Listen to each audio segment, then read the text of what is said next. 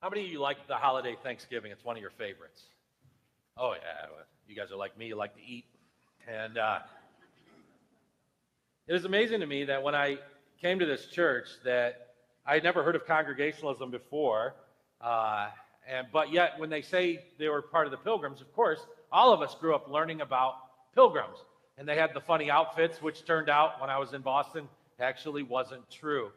They never wore the buckles and all that other stuff. That was a cartoon makeup that didn't start till much later on, and that what they wore was pretty much what we wear.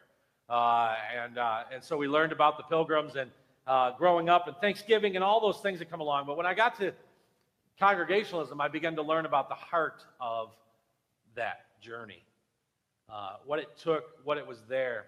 I'm a big fan of church history, and obviously giving my life to the church for all these years, I love church history. And as you know, that the New Testament, we have AD and BC, and we know that BC stands for before Christ, and AD stands for very good. And so Jesus came, changed all of history, for even the way we record it in time period. For all the rest of history, Jesus came and changed it. Well, Jesus left, and we know that the disciples began, the 11 that were left, and they got Matthias, number 12, and they went on to begin to spread the gospel in Jerusalem. And they figured that was probably about 30 A.D. to about 80 A.D. was called the Apostles' Age. And that was where the disciples kind of reigned over the church and kind of brought that kind of order in the church. So in other words, you had Paul writing the New Testament. When a church got out of line, Paul would send them a letter, and that letter would hopefully correct them. And if it didn't, he would threaten, I'm coming to visit you, right? And Paul's visit must have been pretty impressive because things got fixed right away just under the threat that Paul was coming to visit.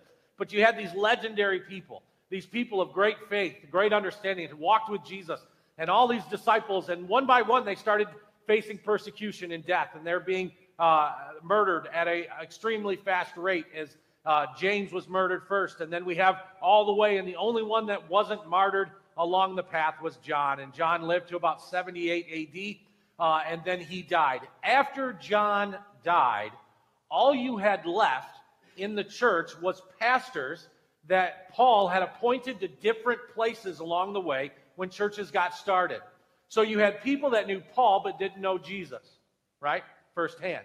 So all of a sudden you have Paul's letters being translated, in about 87 A.D. was the first time the New Testament really got put together.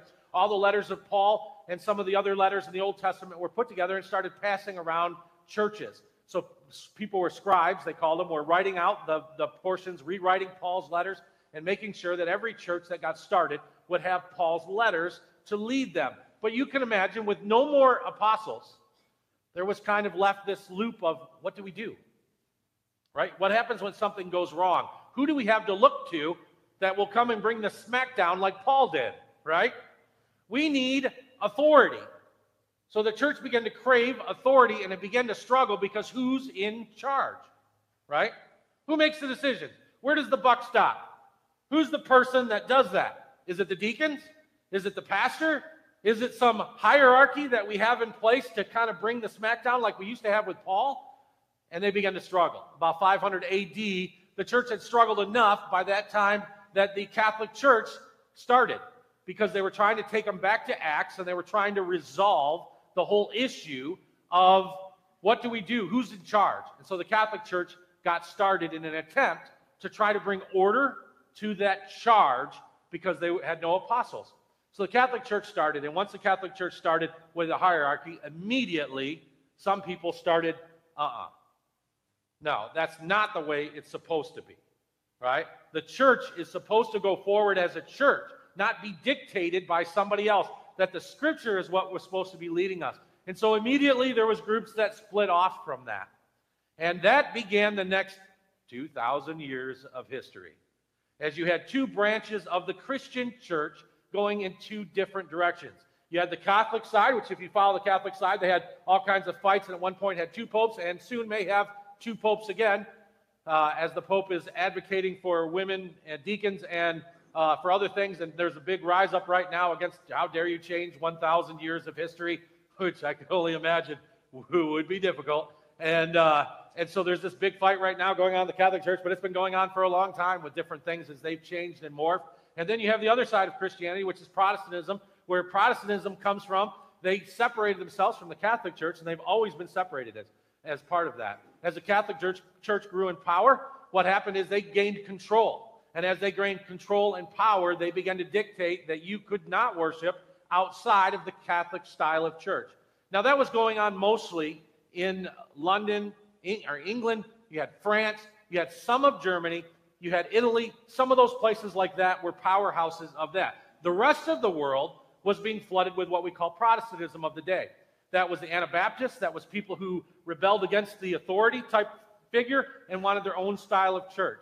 And as we know, we had Martin Luther come on, which, by the way, Halloween was Martin Luther's Reformation Day, where he pounded the thesis on the door and began Lutheranism, which then began Calvinism, which then began the Church of England having its own church away from Catholicism, but still a hierarchy saying you must worship our way.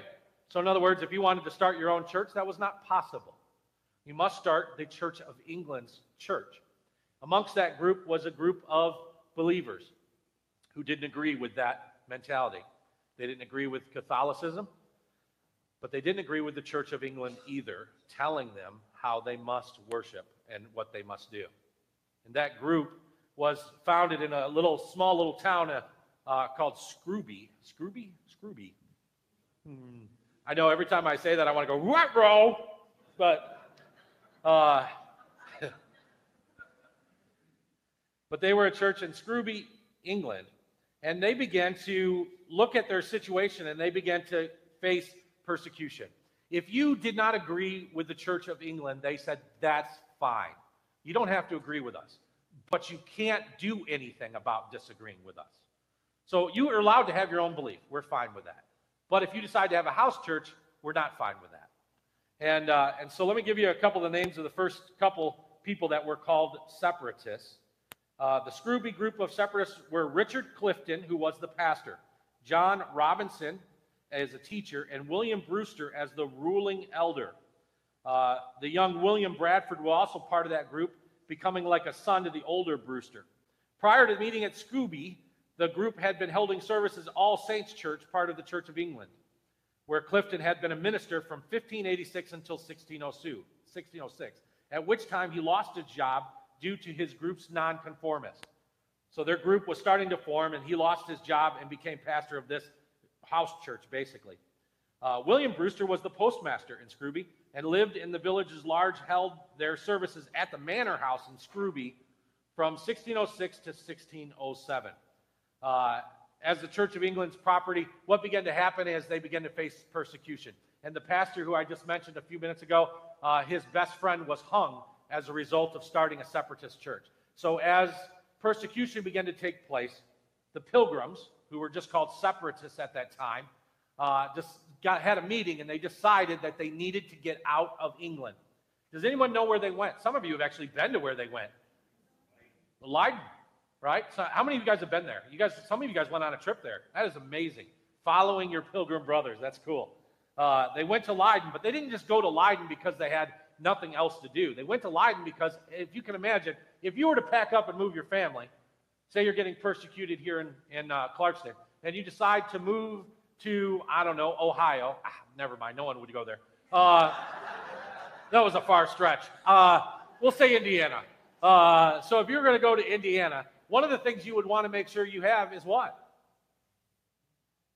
A job, right? You want to go there you need a job. And so finances are always going to be a part of every move. And what you see is the Pilgrims here moved there because they needed work. And when they got there, they had the freedom of religion for the first time. But could you imagine if we packed up half our church and you guys sold everything you had and left, followed me to Indiana? That'd be an adventure, wouldn't it? But if we could think about it just for a second in those kind of terms, we realize that this wasn't just an easy thing. You're leaving family. You're leaving all your friends. You're leaving everybody to go and try to get religious freedom because worshiping God the way that you value is so important to you to be able to worship God. But it wasn't just worshiping God. They wanted to spread what they believed to other people because they felt like it was a freeing form of worship. So they went there. But after a while, they lost all financial ability there. And they began to figure out, where do we go next? And the church began to meet. And they began to talk about all the different things. And they ran across this verse that you read at the beginning of the service. And it says this: all these people died, still believing what God had promised them. They did not receive what was promised, but they saw it from a distance and welcomed it. They agreed that they were foreigners and nomads here on earth. Obviously, people who say such things are looking forward to a country they can call their own. If they had longed for the country that came from, they could have gone back. But they were looking for a better place, a heavenly homeland. That is why God is not ashamed to be called their God. And he has prepared a city for them in Hebrews. Could you imagine running across the scripture as you are nomads? You left your home in Scrooby. Now you're over here, and you can't live here very much longer, and you're looking for a new place to live. And this verse comes along at the same time that they have an opportunity to go to this new land called America. And so they're contemplating, should we go or should we not go? And then they read the scripture. Have you ever had scripture do that in your life? Anyone? Where you've read a scripture and you called it your own, you're basically like, this is for me. I'm reading the scripture. It might as well say, hey, Tim, right before it starts, right?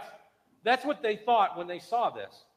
And they decided to go on a journey to America. And so they packed up their family and got a big group of people to go with them. And they rented a ship called the Mayflower. Now, this story you all know. As they come to the United States, and you may not know all the things about their journey. You may not know that one of my relatives was on the Mayflower, and he was the guy who walked out on the ship during a storm and was swept overboard. Yes, the apple does not fall far from the tree.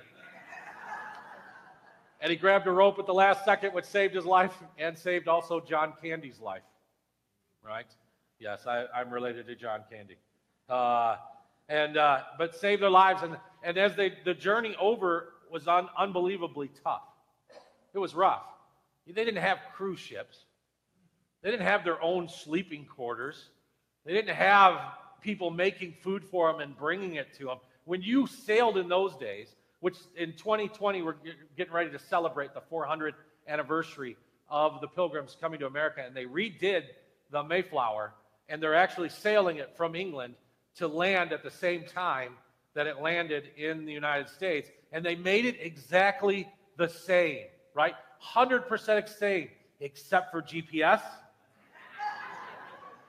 ways that they could communicate, and pretty much all the luxuries of life. I guarantee you that sailing crew is not eating leftover fish that has been sitting in barrels for months and months and months, right? But they're sailing it anyways across the ocean to try to relive those adventures, and that's really what it becomes. But the journey across would have been difficult. There was 2 babies born on the journey across, no doctors, just people on board. Sicknesses, because obviously, how many of you guys have motion sickness? Raise your hand. Okay, don't go sailing with any of those people. Writing it down in my head. All right. And my father is a big motion sickness guy. You go anywhere on a boat with him, he's going to throw up. And I can only imagine what it would have been like if you got on a boat that sailed across the ocean through storms and everything else.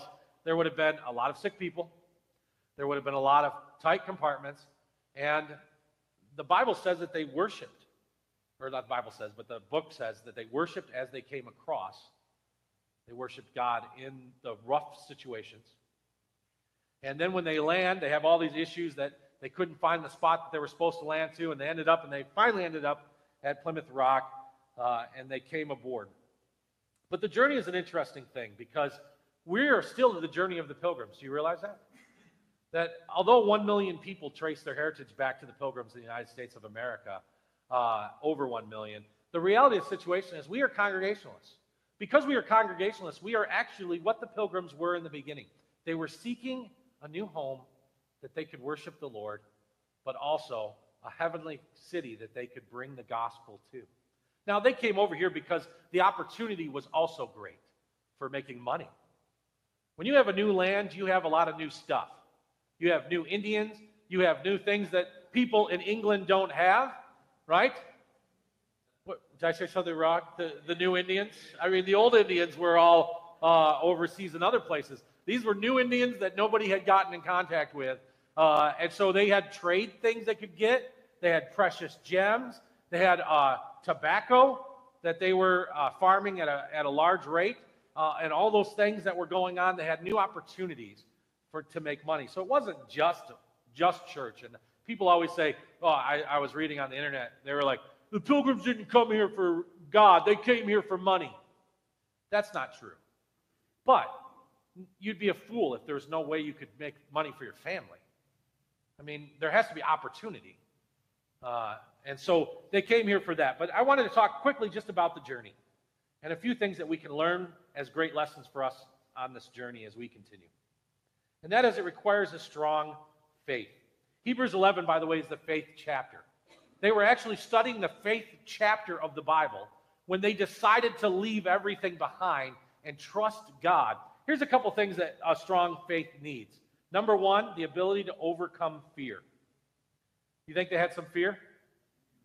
Yeah, they had some amazing fear. Crossing an ocean with their kids, right? Within the first year, half of them died. That's a strong faith to continue to worship God, to continue to be faithful to God and believe Him. But it also overcome worry. Worry chains us up. Worry is the biggest killer of faith in our lives. And we all know what that's like. Things you cannot control. They can't drive the ship. They can't steer the boat. They can't provide safety for themselves. They have to trust in the Lord to do those things. So they have this unbelievable faith in God that helps them to get across this journey. And it's a reminder to us that as we continue the Pilgrim's journey, we've got to remember that a strong faith helps us get through the toughest times. We're all going to face disaster and trials in our life. And that faith brings us through. The second thing is a strong support. Imagine this, that if you were to pack up 100 people and go across the ocean to a new place, wouldn't you make sure those 100 people were people you get along with? I can imagine as they're picking the 100 people to go with them, I'm sure the pastor of that church was going, no, you can stay. You can go. Really, we're going to leave you behind just to protect what we've left here. You would want people that give a good support structure for you, right? People that stand by your side, people that support you. So in other words, when they landed and that first winter, half of them died, you want people who are going to adopt their children when the family dies. You want people that are going to care for you when you're sick, even though you may be sick. You want people that are going to stand by your side and pray for you when you need prayer the most. You're looking for that support structure that stands by you in your darkest moments. You realize that's what Jesus gave to the world of Christianity when He gave us the church? He gave you a support structure. There's people all the time, I hear it all the time when I'm out there talking with people. They'll say to me, I don't need the church to worship God. No, you need the church for support. You're right, you can worship God at home. There's probably people today that are worshiping God at home this morning, right? You can worship God anywhere. But when it's time to face disaster, when there is a test and there is a storm on the water, the church is designed to support you. Do you know why a bunch of other villages failed before the Pilgrims got there? There was whole villages that came to America that disappeared. You know why? They didn't have the same support structure that Christianity gives, a deep love for your neighbor and your friend. That's why they stood the test of time. That's why they didn't pack up and leave when the Mayflower went back to England. That's why they didn't quit. They had a strong support. The last thing is a strong resolve. They had an unbelievable never quit attitude and keep moving forward. I love that about the church, but I also love that about this church. It's one of the things that I admire most about some of the faith keepers of this building that have kept the faith going, that you were the Pilgrims. You were true to the Pilgrims' call. You didn't just quit on congregationalism when you had a pastor you didn't agree with. You didn't quit on congregationalism when you had division in the church. You didn't quit on congregationalism. You continued to be the pilgrim that carries and never quits the journey. Why? Because the church is important, because it is the only place to actually come together and worship God together. It's the place to worship God. When they left and came to America, they wanted a free place to worship God and believe God and have nobody telling them what they had to believe. But they had these scriptures called the Geneva Bible at that time that they would open and study and say, this is who we need to be because the Bible tells us we need to be this. We never quit. We don't quit because Jesus never quit on us. In their readings, it's amazing to hear how much they reflect back as they're facing trials and tribulation, how much they reflect back to that Jesus never quit on them. They were constantly reminding themselves that Jesus gave his all for them, so they will give their all for him. And they developed the country we have today. It is amazing as we dive into freedom next week and what it actually meant to the Pilgrims and what it should mean to us. As we dive into all that next week and we talk about veterans and the veterans of our faith, but also the veterans that kept America the way it is right now. We'll deal with all that. But one of the things that I want you to remember today is that we are still pilgrims. We need to work on our faith constantly.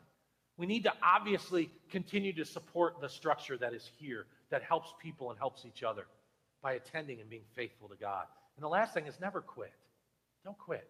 Remember that Jesus gave his all for you because he loved you. Oh, by the way, that's what communion is. Communion is Jesus never quitting on you. He had every right to. You're a sinner. I'm a sinner. He had every right to quit on you. You failed. He didn't. But instead, he loved you more than your sin, loved you more than your mistakes, loved you more than your problems, loved you more than your issues, loved you more than your relationships, loved you more than all the disappointments in your life, loved you more than everything. And he went to the cross that day, and he died for you, with you on his mind, and me on his mind. When Paul wrote to the church of Corinthians, he said to them, "For I passed on to you what I received from the Lord himself. On that night when he was betrayed, the Lord Jesus took some bread and gave thanks to God for it. Then he broke it in pieces and said, 'This is my body which is given for you. Do this in remembrance of me.' In the same way, he took the cup of wine after supper, saying, 'This cup is a new covenant between God and his people, an agreement confirmed with my blood. Do this in remembrance of me as often as you drink it. For every time you eat this bread and drink this cup, you are announcing the Lord's death until he comes again.'" And then it goes on to the only warning label in the Bible about communion. And that is this, that please do not make a mockery out of communion. Now, that's not saying that we can't laugh and enjoy the great gifts of God. What he's saying by mockery is this, that if you take communion with sin in your life, you're mocking the very act that Jesus did on the cross, because he died for forgiveness of sins. So he warned the Corinthian church, which had all kinds of issues. He said, before you even take up communion, take a moment. Examine your life. Make sure that this morning you're as clean can be before you take that cup. Because that's how important God made it. That when you take that cup, when you take that bread, your heart is clean before God this morning. So let's take a moment, and you and me make sure we're clean this morning.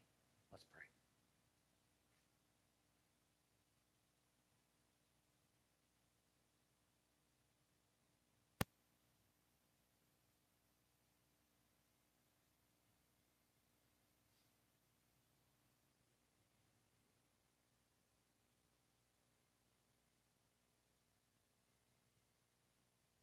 As our diaconate board comes down, keep talking with God as needed this morning. The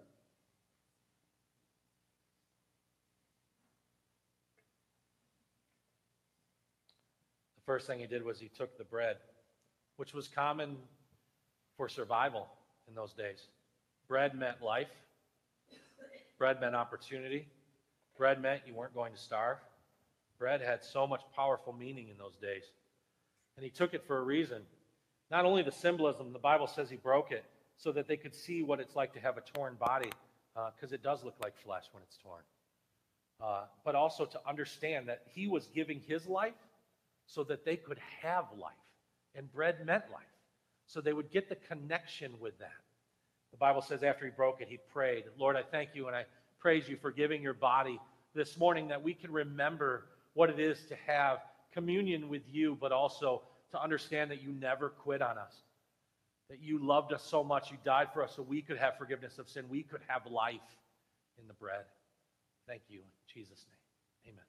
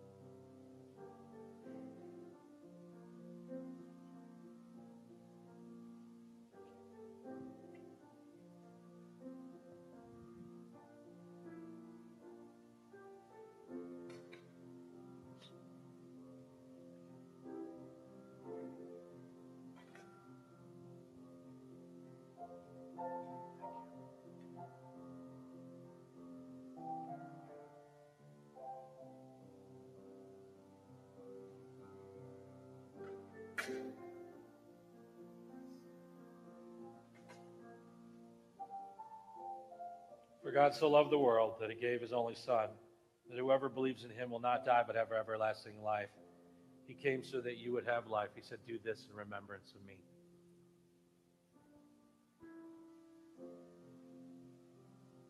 The Bible says after supper, he brought out the wine, which isn't the wine that we have today in our culture. They used alcohol in wine to kill the germs of water that was not filtered. And so it tastes a little bit different than what we would experience if we drank wine today. But he brought that out and he said, this is the new covenant. It's amazing to me that we, as non-Jewish people, miss the connection with that. The bread was life, but the blood was something they understood for forgiveness up until that point. They would have to sacrifice an animal at the temple to get temporary forgiveness of their sins. Jesus was saying the new covenant is you won't have to do that anymore.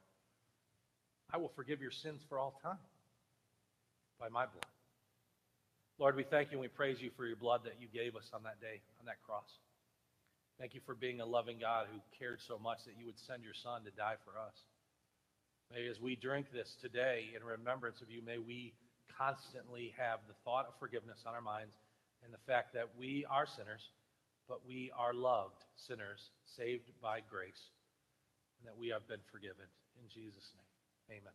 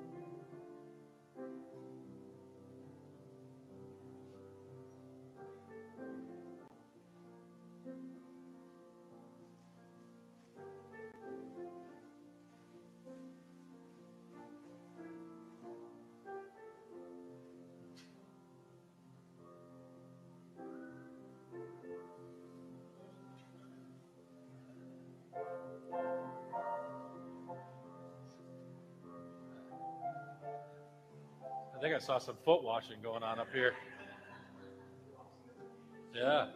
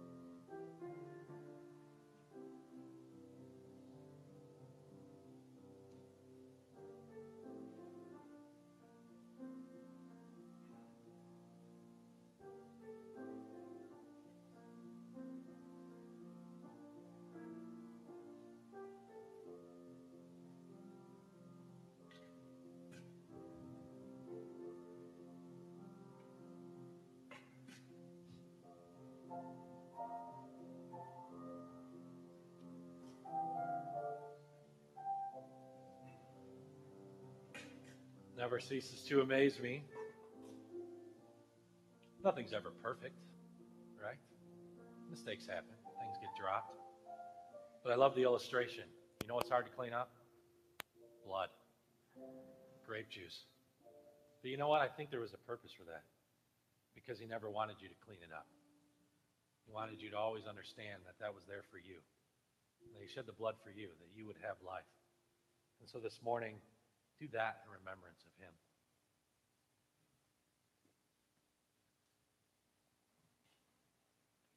The Bible says we do that as a constant reminder until he comes again. And so stand with me as we sing a hymn called God Our Father, We Adore Thee.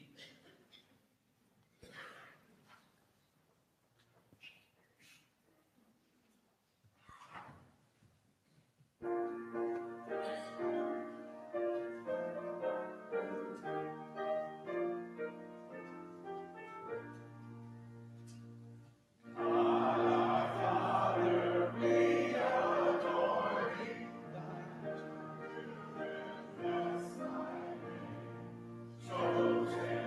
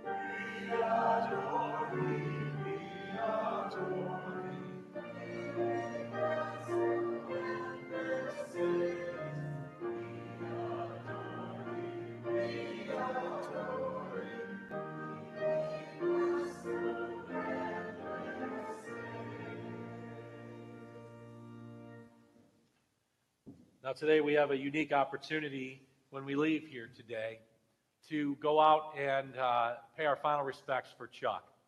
And as you know, if you're new here, you probably never got to meet Chuck, one of the sweetest elderly gentlemen I think I've ever met in my entire life. He stood at the door faithfully every week and greeted every person who came through these doors. Now he's greeting people in heaven, and we're going to go out and do his burial. And please join me out on the porch immediately after this, before coffee hour. If you knew Chuck and you want to celebrate his homegoing right there, then please join us afterwards. And then we'll go down, and we've got food and all kinds of stuff to celebrate Chuck's life. But let's pray, and then let's go out there. Lord, we thank you and we praise you for all that you have given us. You are an amazing God. You care for us, and you love us. You're always good to us.